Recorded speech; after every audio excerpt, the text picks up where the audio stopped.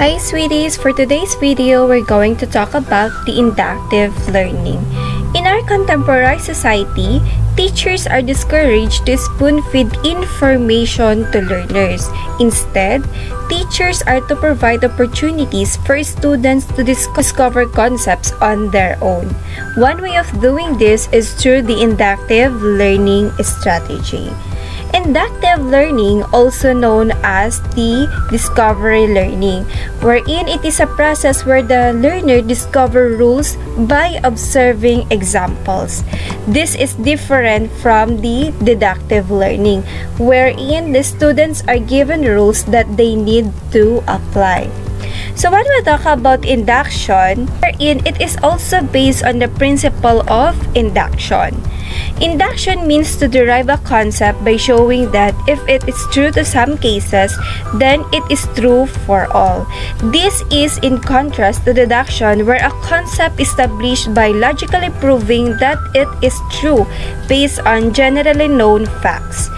The inductive method in teaching is commonly described as specific to general, concrete to abstract, or examples to formula, whereas the vice versa are used to describe the deductive method, wherein it starts in general to specific, abstract to concrete, and formula to examples. In an inductive learning lesson, teachers design and facilitate activities that guide the learners in discovering a rule. Activities may involve comparing and contrasting, grouping and labeling, or finding patterns. In mathematics classes, learners engage in inductive learning when they observe examples and then later on generalize a rule or formula based on the examples. There are 4 processes that the students go through when given an inductive learning activity.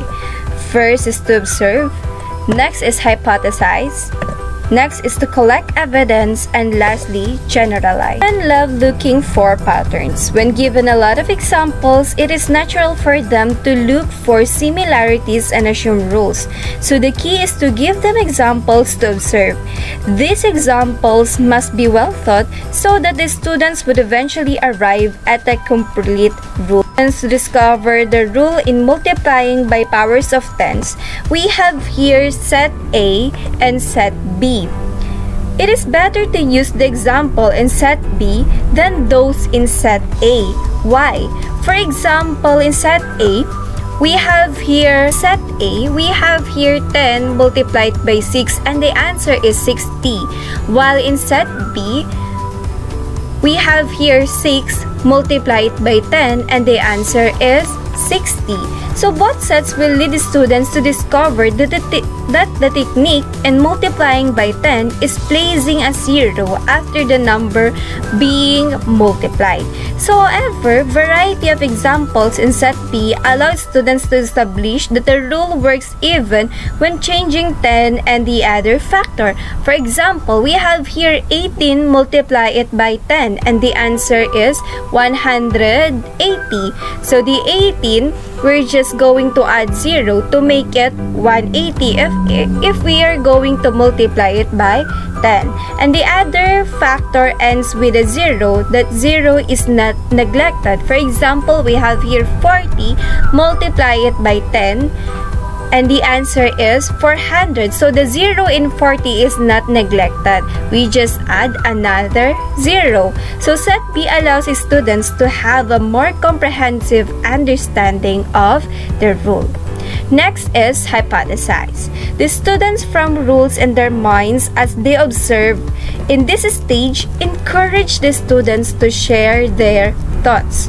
Assure them that there are no wrong hypotheses. Acknowledge the variety of students' ideas, but also streamline them too. Later on, test only the unique hypothesis. Next is collect evidence. Here, the students would test their hypothesis, but How? How are they going to test their hypothesis? By applying their hypothesis to other examples. If there are more than one hypothesis generated by the class, intentionally give a counterexample for them to test. Next is generalize.